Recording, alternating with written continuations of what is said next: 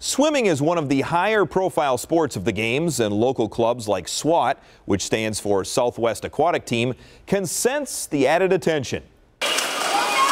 Every 4 years, in case 5 years, there's a little bump with the Olympics, a boost just from seeing it. It's kind of like when the team goes to the World Series locally, that becomes your favorite team, or even not locally. There's a lot of Dodger fans in Milwaukee right now because the Dodgers won it. On this night, the SWAT team practices at Whitnell High School, talking about and imitating their Olympic heroes. They talk about Caleb Dressel coming in and swimming, and Katie Ledecky, and all the athletes that are swimming at the Olympics.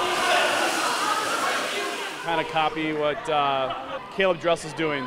You'll see his start with the arms coming over the top, and you'll see you correct the swimmer and say, well, Katie Ledecky does that. You're right, Katie Ledecky does do that, but she also does X, Y, and Z, which you're not quite doing yet. The Olympic energy certainly energizes the tough and challenging practices. Right now, since it's Olympic year, we got a lot of excitement going on. The kids are really pumped about watching the races and coming to practice and talking to them. So every 4 years, it's always a bump up in the cycle of swimmers that come into the program. These are the years when clubs like the Southwest Aquatic Team and U Swimming tries to attract new and needed talent, especially boys, to the sport. In Wisconsin, boys swimming is a little bit lower, not a lot of participation.